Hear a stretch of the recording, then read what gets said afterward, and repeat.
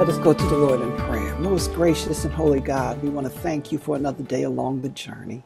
Thank you, Lord, for bringing us through this week, through every trial, tribulation, and challenge, through every joy, through every heartbreak, through everything, Lord. Thank you, God, for looking over us and protecting our families.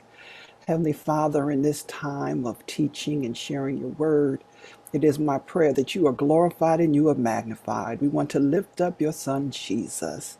Oh, Heavenly Father, open our eyes that we can see you in the word. Open our ears that we can hear what you're saying to us in your word. Open our heart to have compassion and to comprehend the depth of which you love us, the depth of which you're calling us, the depth of which you want us to move and breathe and have our being in you. Heavenly Father, bless those that are able to watch live tonight, and bless those that will see it on rerun and on demand and on Morning Star Church, our website. Heavenly Father, I thank you for this platform from Morning Star Church. I thank you for the senior pastor, Reverend Dr. Beverly D. Frazier, and her willingness to partner with me, that we could partner together to share the gospel chapter by chapter through this summer of 2022. Again, Lord, be glorified and be magnified. Let a soul be saved. Let a mind be renewed. Let a heart be transformed. Let a life be changed as we seek to follow Jesus and be disciples of Christ. In Jesus' name, amen. Amen. Praise God. Again, I hope that you've had a great day in the name of Jesus. Yeah, Lord. Tonight, we're going to be going to chapter 4, and I'll be reading from the NIV version. Now, this is going to first take us through the temptation of Christ. And as I go through it, I want you to listen for these three things, not stated specifically, but implicated in the words that we will hear. I want you to listen for the lust of the flesh, the lust of the eyes, and the pride of life. I said, just put eyes, pride of life, lust of the flesh, whatever you hear, go ahead and post it right in there as I read. Okay. Now the word of God reads as thus. Then Jesus was led by the Spirit into the wilderness to be tempted by the devil. After fasting 40 days and 40 nights, he was hungry. The tempter came to him and said, "If you are the Son of God, tell these stones to become bread." Jesus answered, "It is written, man shall not live by bread alone, but on every word that comes from the mouth of God." Then the devil took him to the holy city and had him stand on the highest point of the temple. "If you are the Son of God," he said, "throw yourself down, for it is written, he will command his angels concerning you, and they will lift you up in their hands, so that you will not strike your foot against a stone." And Jesus answered him, "It's also written, do not put the Lord your God to the test." Again, the devil took him to a very high mountain and showed him all the kingdoms of the world and their splendor. "All this I will give you," he said, "if you bow down and worship me." Jesus answered him, "Away from me, Satan, for it is written, worship the Lord your God and serve him only." Then the devil left him, and angels came and attended to him. When Jesus heard that John, his cousin, had been put in prison, he withdrew to Galilee. Leaving Nazareth, he went and lived in Capernaum, which was by the lake in the area of Zebulun and Naphtali, to fulfill what was said through the prophet Isaiah, "Land of Zebulun and land of Naphtali, the way of the sea, beyond the Jordan, Galilee of the Gentiles. The people living in darkness have seen a great light. On those living in the land of the shadow of death, a light has dawned." From that time on, Jesus began to preach, "Repent, for the kingdom of heaven has come near." As Jesus was walking beside the Sea of Galilee, he saw two brothers, Simon called Peter and his brother Andrew. They were casting a net into the lake, for they were fishermen. "Come, follow me," Jesus said, "and I will send you out to fish for people." At once they left their nets and followed him. Going on from there, he saw two other brothers, James, son of Zebedee, and his brother John. They were in a boat with their father Zebedee, preparing their nets. Jesus called them, and immediately they left the boat and their father and followed him. Jesus went throughout all of Galilee, teaching in their synagogues, proclaiming the good news of the kingdom, and healing every disease and sickness among the people. News about him spread all over Syria, and the people brought to him all who were ill with various diseases, those suffering severe pain, the demon-possessed, those having seizures, and the paralyzed, and he healed them all. Large crowds from Galilee, the Decapolis, Jerusalem, Judea, and the region across the Jordan followed him. Thus far the scriptures. May the Lord add a blessing to not only the reading and the hearing of his holy word, but the application of his holy word to our life right here and right now. Praise God. So we see in chapter 4 that Jesus, having been baptized in the river Jordan after having that high holy day. Do you remember when you were baptized? When you were blessed, amen. And it's just a high holy day to have that experience. One of my joys of pastoring in Cape May was doing the ocean baptism. Although a couple of times we thought we were going to be carried away by the oceans, but we just rode the waves in the name of Jesus. It was just very, very special, and I thank God for it. But here, after having this high holy experience, Jesus was led by the Spirit into the wilderness to be tempted, to be tested by the devil. And so, if you consider your own life, there are times when you are blessed, great things happen, or you have a real special spiritual experience, a great time at church, you hear the Lord in a special way. And then sometimes before you get out of certain churches, or before you even finish your weekend, or as you enter into your work week, you become tempted and tested by the devil to see whether or not you really believe what you said you believe. Are you really going to act like what you heard in your sermon the day before? Are you going to live your scriptures out loud? So as we go through this testing in the wilderness, first I want you to understand that maybe for you, I know for me, the wilderness would appear to be like a scary place. The wilderness would appear to be like, just a terrible place to have to go to.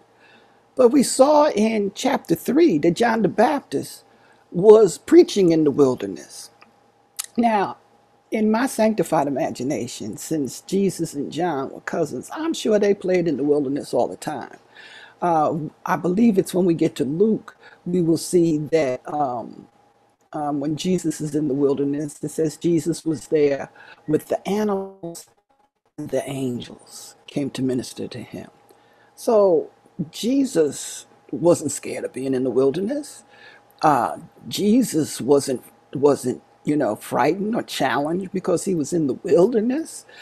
Jesus created the world with God, in the beginning. As they say in John, in the beginning was the Word, and the Word was God, and the Word was with God, and through him were all things made. So there was nothing about the wilderness itself that was the test. We all go through our wilderness experiences, and we grow our wilderness experiences. When you consider even the Hebrew children and their 40 years in the wilderness, God still provided for them in the wilderness. And so we see right here in this 4th chapter and the 1st verse, as Jesus was led by the Spirit into the wilderness, he was led there to be tempted by the devil. Now, this temptation and these testings were not so that Jesus had to prove something to God. He already had God's blessings. He already had God, his Father said, "This is my beloved Son in whom I'm well pleased." No, this testing was about one letting Satan know, no, this is the anointed one, this is Christ, this is indeed the Messiah. But it was also to let all things, all creatures under heaven, under the earth, to know that this is the Christ. And so here we have the different temptations that come. Now, he wasn't tempted, it says after, didn't say during, after fasting 40 days and 40 nights, he was hungry. And the tempter came to him, and he says, "If you are the Son of God, tell these stones to become bread." Now, this is where we have one of the temptations that come. And the temptations that come, lust of the flesh, lust of the eyes, pride of life. So here we have lust of the flesh. Here we have Jesus. He was hungered. He had fasted. You know, and whenever you fast, you know, there's a different levels of hunger that can come depending on your level of experience, you know, with the fast. Although it seems to be a thing today to have intermittent fast, but that's a discussion for another day. But here it says that Jesus was hungry. And so here comes the devil to say, like, okay, if you're the Son, that's also the pride of life. If you are who you say you are, then turn these stones to become bread. My brothers and my sisters, that you watch this, understand that the devil will come through people, will want to challenge who you claim you are. They'll want to challenge that you're really committed to God. They'll want to challenge that you're really committed to living a life before Christ that is holy. They'll challenge when you're on a job that you really know what you're doing. They'll challenge you in different ways. Are you who you say you are? Or as folks like to say, well, who do you think you are? No, I don't think I know I'm the beloved child of God, you know. But Jesus doesn't get caught up in debating with the devil. Jesus always responds to the devil with the correct word from God. Jesus said, "It is written, man shall not live on bread alone, but by every word that comes out of the mouth of God."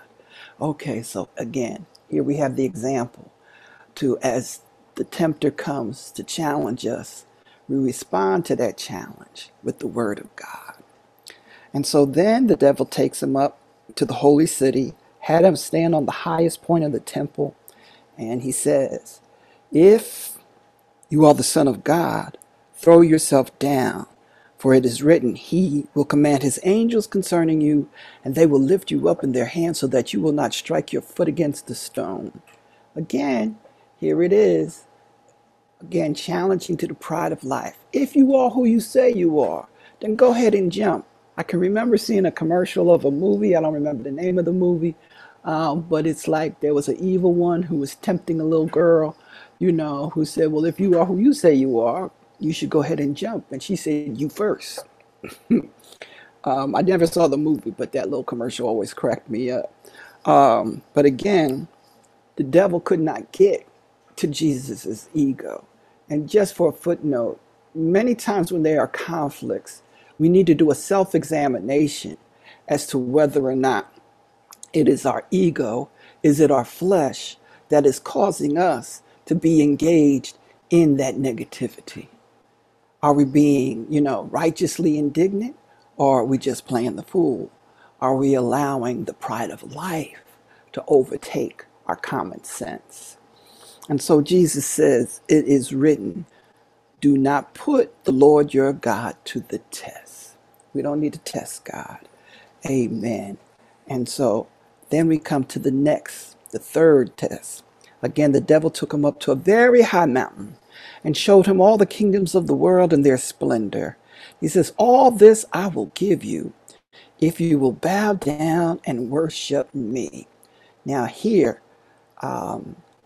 we see that it is lust of the eyes. What do you see? what is it that you see? When we look about the fall of humankind with Adam and Eve, it said that when Eve looked upon the fruit and saw that it was good to eat, again, that was the lust of the eyes. Amen. And her husband, who was with her, went along with it. But again, that's a different Sunday school lesson. But here the devil takes him up, shows him all the kingdoms of the world and their splendor. And so I believe that as Satan was showing that to Jesus, there are many different levels within the world that he was showing them. You consider the different institutions that run the world. If you consider not only Hollywood, not only the music industry, not only the arts and high fashion, I believe that those institutions that were created in order to serve the people were coming under his domain. I've always believed that education, and I support education. My girls and I got a whole bunch of degrees. I support education, but education as an institution is a system that comes more often.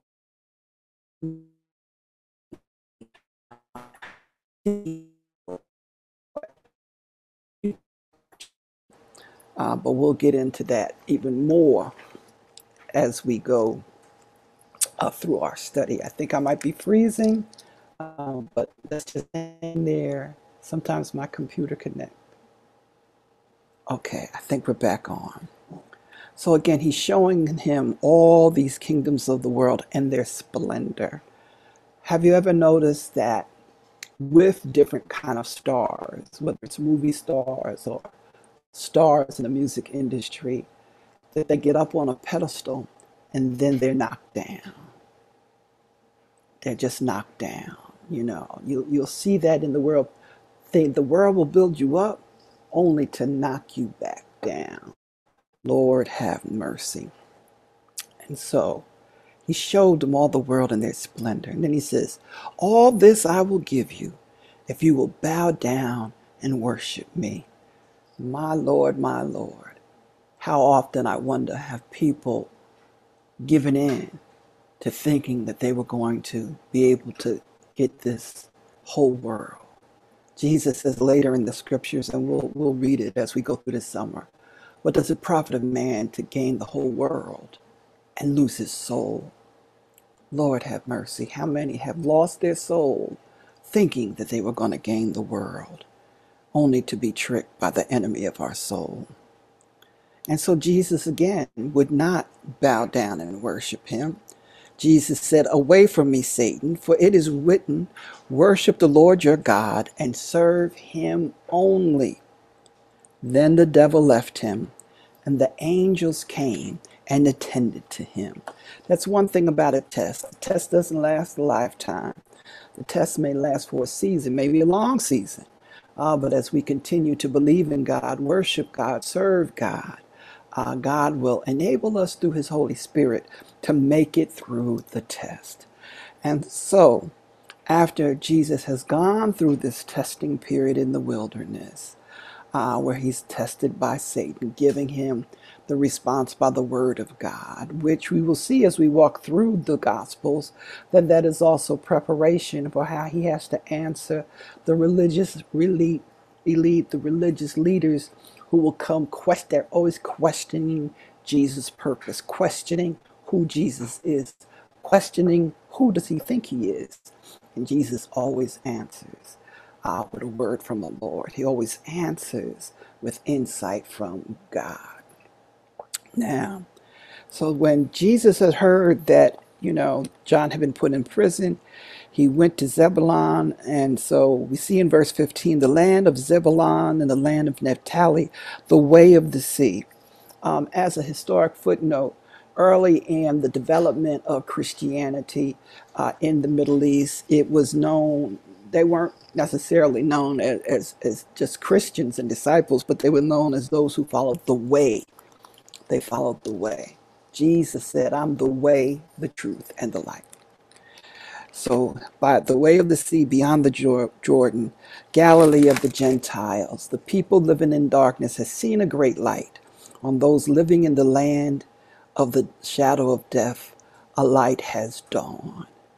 Amen. Like the 23rd Psalm, yea, though I walk through the valley of the shadow of death, I will fear no evil, for thou art with me. And here we see that Jesus is bringing a great light to those that have been in darkness. And so from this time on, Jesus began to preach, repent, for the kingdom of heaven has come near. Now we know that as we got in chapter 3 of Matthew, we know that John was preaching, repent, repent, repent. And here Jesus is coming saying, repent, for the kingdom of heaven has come near. Now this notion of the kingdom of heaven is not just the notion of a place of heaven, but it's known as a place of authority. It's known as the place of justice. It's known as, indeed, that the kingdom of heaven is here to be able to set you free in the name of Jesus. So here we have Jesus being this light. He's bringing teaching, preaching, and healing to this area. One other thing about the kingdom of heaven. In Matthew, the kingdom of heaven is mentioned 32 times. So you think it's like a commercial that you'll see about Nike, just do it. So here God has this commercial through Jesus Christ about the kingdom of heaven is at hand. That means right here and right now, the kingdom of heaven to rule and to reign with authority in our lives. So my question to you tonight, are you allowing the kingdom of heaven to rule and reign and have authority in your life? I'm not saying in the life of your children. I'm not saying in the life of your boss at work. I'm saying in your life, are you letting the kingdom of heaven rest, rule, and abide and reign in you? Lord have mercy. Let the light so shine. And so he's calling for repent. We talked last night about how we need to repent and bow down and worship Christ. Amen. Satan wants to be worshiped, but we worship Jesus Christ, the living one, the anointed one, the Son of the living God. And now we go into Jesus calling his disciples. And I just love this section. And so we see that he goes by the Sea of Galilee and he says, come and follow me and I will send you out to fish, to be fishers of people. At verse 20 said, at once they left their nets and followed him. Second question for tonight. What is your net? What has you in a net? What has you bound up? What do you need to leave? What net do you need to leave to follow him? Jesus is still calling people to come and follow him. Jesus wants to use you and use me as his disciples to call and to make other disciples. We need to be reaching out to folks and say, come, let's follow Jesus. Let's help them let go of their net. Let go of that thing that binds them up. Let them be set free through the righteous blood of Jesus. Beloved of God, let down your net. Let it down, leave it, and follow him. Then we see that, and that was for Peter and Andrew. Then there were two other brothers, James and John of Zebedee. And as they were preparing nets, Jesus called them. And immediately they left the boat and their father and followed him. Now, it's important to understand that their leaving their father was leaving the business, the family business of being a fisherman. They were leaving the father, and it was an expectation that as the sons of the father, that should something happen to their father, if he dies, then it would be their responsibility to take care of their mother. And we see that play out later in the Gospels about this issue as to the mother. But they are leaving the place of expectation to go to the place of anticipation of following their Lord and Savior, Jesus Christ. He followed them to become disciples, to become fishers of not fish, but fishers of men. Jesus still is calling us to let down our net and to follow him. And they did it immediately. They did not call a meeting of the family to discuss it. They didn't call their friends to discuss it. They didn't say, well, let me wait and see if he's really who he says he is. No, they were led by the Spirit and followed him immediately. And so, as Jesus has these first disciples, he goes throughout Galilee. He's teaching, and in 23 it says, proclaiming the good news of the kingdom. See, that's good news. That's good news.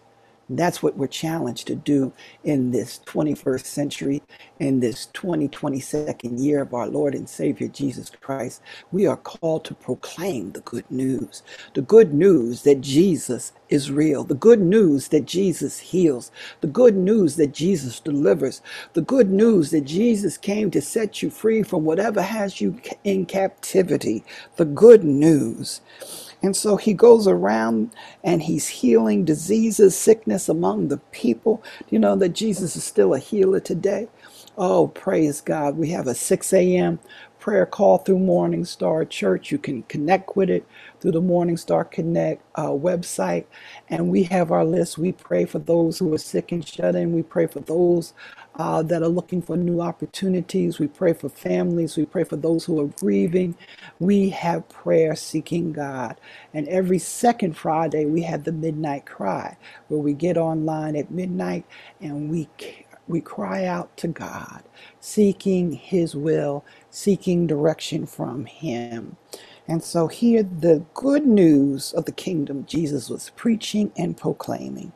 And then the news about him spread all over Syria, and people brought to him all those who were ill with various diseases, suffering. Lord have mercy. And he healed them all. And he had large crowds that followed him from all over Galilee, Jerusalem, Judea, and the region across the Jordan. Praise be to God. You know, one thing about Facebook, there are folks that are following you. You don't even know that they're following you. Some are following you to mind your business. Some are following you hoping that you'll have a downfall. But others are following you because you're encouragement to them. Others are following you because they see the light of Jesus in you. Others are following you because they know that you love the Lord. It is my prayer tonight that there'll be those who will follow us on this journey through the Gospels and know that Jesus is with them. Jesus is with them, and that we can count on the Word of God and our faith in God to know that when the tests come, lust of the eyes, pride of life, lust of the flesh, that the Lord will be with us. The Lord will guide us. The Lord will encourage us. Beloved, let's let down our nets and let's follow him. Let's go deeper in our relationship with him. Let us know that we know that we know that the wilderness experience is not necessarily a negative experience, but it's a growthful experience. It's not necessarily, it does not come, the temptation does not come from God. The temptation comes from the devil. And know that you know that you know he is already a defeated foe. The devil is defeated. And only respond with the word of God. That's why I'm so grateful that we're coming together, doing this deep dive, so we can know the word, to be able to give the word, that those that would want to tear us down, those that would want to tempt us, those that would want to see us fall. But praise be to God. Jesus came to lift you up. Jesus came to encourage you. Jesus came so that we could be in a deeper relationship with God.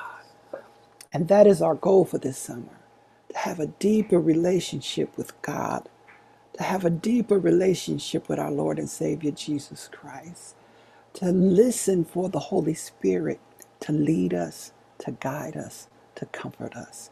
Be encouraged tonight, beloved of God. Let us close in prayer. Most gracious and holy God, we just want to thank you right now. Thank you for your goodness and mercy. Thank you, oh Lord, for teaching us about Jesus in the wilderness. Oh Lord, I pray right now for having a wilderness experience. Oh, where they're being tested on every side through the lust of the flesh, the lust of the eyes, and the pride of life.